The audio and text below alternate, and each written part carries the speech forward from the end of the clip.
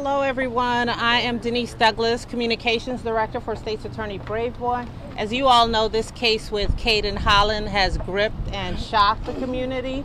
The State's Attorney is here to talk about the outcome of today's hearing in which Mr. Holland pled guilty. We also have Mr. Diggs, who's with the AFSCME union, and he will also make remarks. I'll go ahead and turn things over to the State's Attorney. And any question that you have that may not be on topic, that may be about something else, we'll kind of save that for later and we can do it after. So after she speaks and after he speaks, we'll take questions pertaining to this case. Anything else we'll take afterwards.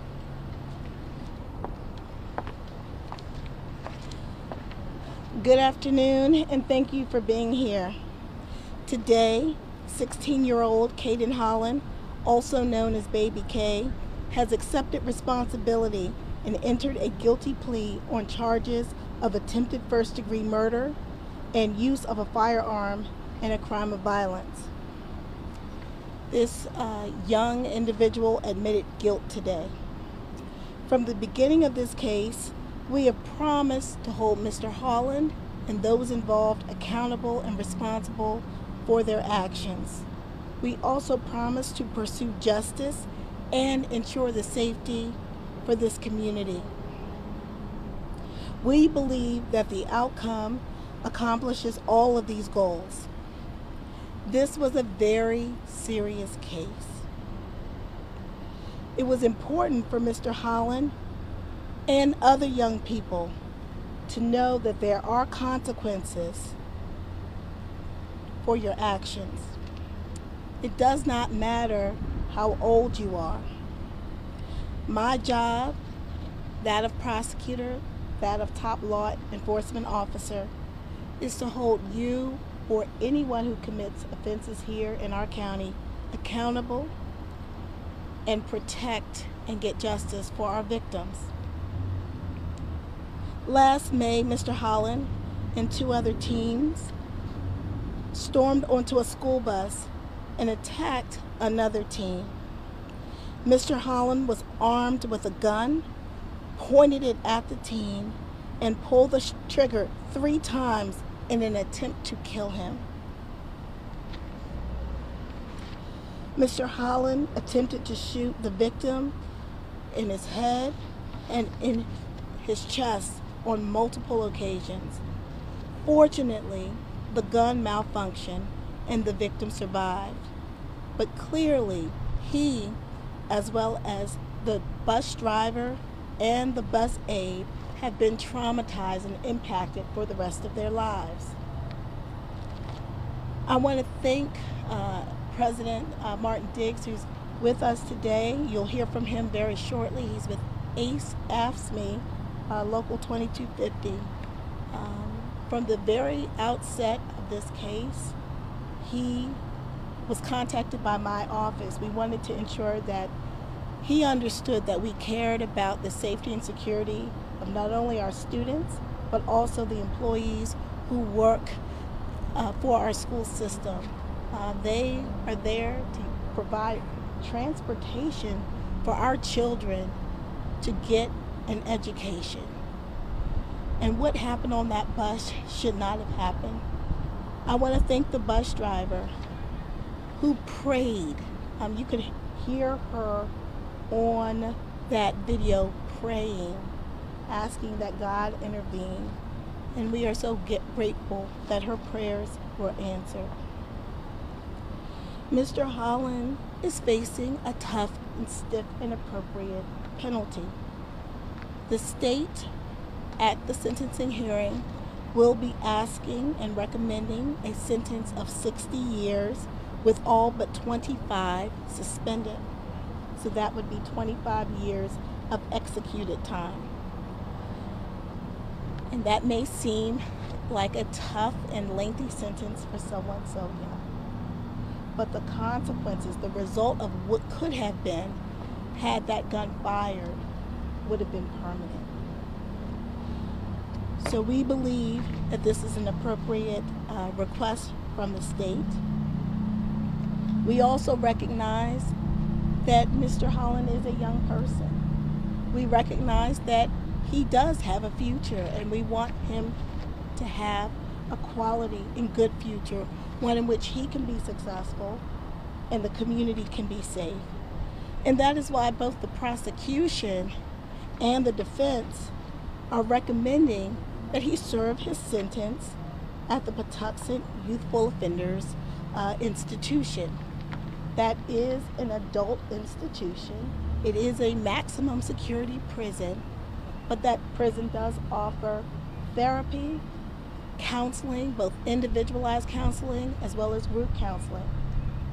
The programs at that institution, we believe, will provide Mr. Holland with the best opportunity for rehabilitation and to be able at some point in the future to re-enter our community safely.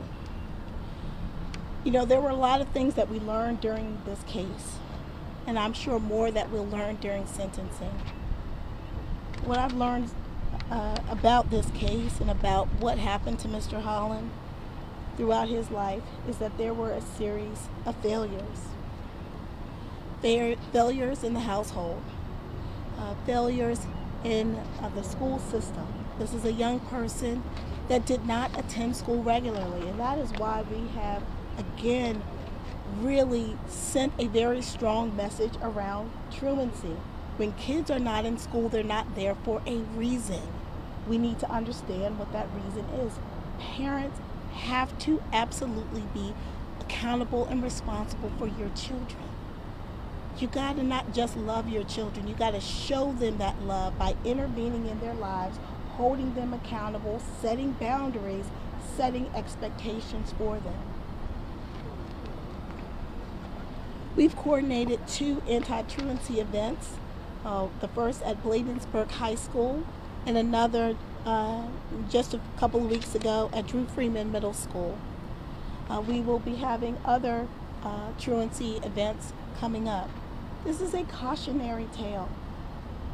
This is a cautionary tale. There are so many kids, there's so many Mr. Hollands out there. I'm concerned about their safety, and I'm concerned about the safety of our community. But parents, you have the power to make the difference. I don't want to have to make decisions or recommendations about your child's future. You should be the one that does that. But the only way that you're going to be in that position is by taking responsibility for your children. If you need help, reach out. There are services, the Department of Family Services, the Department of Social Services. We have a lot of community-based nonprofits at the local level and at the state level that can help you. But it is not acceptable not to ask for help and have your child not in school, committing offenses, and hurting individuals in our community. We cannot accept it. I want to thank and I appreciate the work of our Homicide and Strategic Investigations Unit. Sherry Waldrop, who is the unit chief, led the prosecution of this case along with Dora Miles Moore. They did an excellent job. The reason why we got the plea today, I believe, in large part, in addition to Mr. Holland wanting to take accountability, was because the case that we had put together was strong. My prosecutors understand that we have to send a strong message, and that is a result of thorough investigations, working hand in hand with the Prince George's County Police Department to develop suspects, to execute any search warrants that were appropriate, and then to put together a strong case. And we had a strong case here. But we think this is the appropriate outcome at this stage. And we look forward to the sentencing that will occur on, I believe it's May 17th at 1:30 p.m. I would like President Diggs to come up to say a few words. Thank you so much. I'm President Martin Diggs of ACE ASME Local 2250. We represent over 6,000 employees in Prince George's County. Educational support personnel from bus drivers, food service workers, IT individuals, garage workers, paraprofessionals, we take care of the students when they come to the school. Let me first also say I want to thank State's Attorney Braveboy and her entire office, because we have received an overwhelming amount of support from them, more support than I was expected and more support from Prince George's County school system. The things that we want to see change, the things that we would like to see happen within Prince George's County is that when we work with the school system and we have recommendations of from individuals who've worked with the school system for 20 years plus, take those recommendations into consideration. Look at them seriously and value our employees to make sure that they can create a safe environment for themselves and for our students to make sure that they can learn. This is tomorrow's future, and we do not want the schoolyards to be the graveyard. Thank you. Thank you. Madam State's Attorney, it came out in the previous hearings that this young man had been on probation. Yes. And had essentially been released from probation despite repeated violations essentially not showing up. Can you comment on that in light of this? If the system had worked, the juvenile justice system had worked the way it should have, is it possible that we wouldn't be here? You know, it's hard to speculate, but what I will say is that the services that the juvenile justice system provides are designed to rehabilitate our children. The fact is, as we speak, if they do not take advantage of the recommendations of the court in terms of what they should be doing while on probation, it's considered a technical violation. The state put in place a set of laws that essentially says that if an individual commits a technical violation, that their probation cannot be extended. That is one of the issues that we have asked that the legislature address this year. So included in that juvenile bill, included in the juvenile bill are express provisions that would allow a judge to extend the term of probation for the types of violations that Mr. Holland had in his juvenile case. Is it fair for us to report it? He essentially suffered no consequence for violating his previous probation? You know, not, and I don't know that, let me just say this. I don't know, what I can say is that he did not complete the treatment plan provided by the court, and that his decision not to complete that program did not extend the term of his probation, and that was wrong. Should have. And that is why we're in Annapolis right now, myself along with prosecutors across this state, asking the legislature to make changes in the juvenile justice system. Could you give an update on the other co-defendants, the two other boys, as well as the 14-year-old girl who was... I cannot at this time. Yes. The suspect was also facing a charge in D.C. for murder, but he was charged then as a juvenile. We were told from a spokesperson that he may never face that time in D.C. Superior Court because he's being charged in adult here. Are you in communication with D.C. officials on where that case stands in relation to this? And I'll ask Sherry to kind of come up and comment on that. But what I can tell you is that, you know, our systems are different. And so he started in the juvenile system there, and they have to make decisions on how they want to pursue the case. We've made our decision, and our decision came with very significant consequences, more significant than the consequences he would have faced in the juvenile system there. But whether or not it would have remained there is really up to D.C. So. Sure, and I apologize, I didn't hear your question. I just want to make sure that I heard it before I respond. This defendant was facing a murder charge in May of 23, but he was charged then, as our understanding, as a juvenile. We were told from a spokesperson that he may never serve any time in D.C. because he's charged as a juvenile there if he had been charged as an adult here, which he was found guilty today. Just asking, are you guys in communication with the officials in D.C. on where his murder case stands at all, just now that he will be sentenced? So I can't speak to DC's charging decisions or how they're going to proceed on their case. I can tell you that we have worked with DC in terms of the preparation of our case here. I think for the members of the media who were present for the juvenile waiver hearing, you saw that some information from that case was considered by the judge in the juvenile waiver hearing. So we certainly support the cooperation that we received from the Office of the Attorney General in securing that. The DC homicide detective, who was the charging officer, was here and available to testify. So we have coordinated with them in that respect, but in terms of charging decisions or having any say in what they do, we don't. Yeah. Thank you. Of course. And the defense has the opportunity at sentencing to argue for less than 25, correct? Yes, they're free to allocute.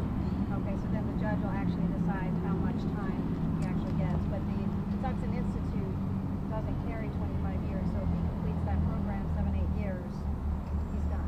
No, that's not true. Okay. That's not true. And many of our juvenile lifers, who you may or may not know, they spent time in the Youthful Offenders Program, and then they went to another facility after us completing that program. So the decisions that Mr. Holland makes now, which many of them will be up to him to pursue rehabilitation, it will be his decisions that will determine his future. And so we believe that the sentence that we're recommending is the appropriate sentence, but we also want him to get the treatment that he needs in order to be successful in any environment that he ends up in.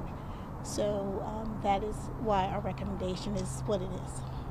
So if he gets out of that center, the treatment program. At some point, how long does the that's potential, yes. Yeah, and that's happened in other cases with other younger defendants who are in the adult system. If all goes well, he's here for 25 years in Texas, or how does that? You know, that information will, more information on the program that will be designed for him will likely be discussed at the sentencing hearing. So I don't want to give too much information on that at this time. Yeah, along those lines, we got a little confused by a word I heard in court, 25 executed.